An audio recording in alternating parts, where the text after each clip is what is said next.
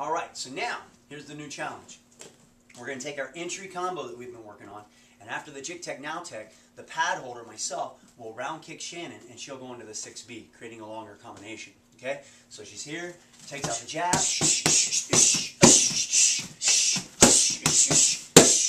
That's where we should be at now. Okay? She picks the entry, I pick the combinational follow-up, Jig Tech, Now Tech, and we add the 6B at the end of it. Okay? Again.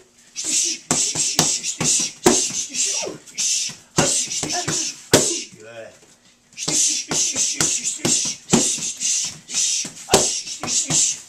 Good. One more.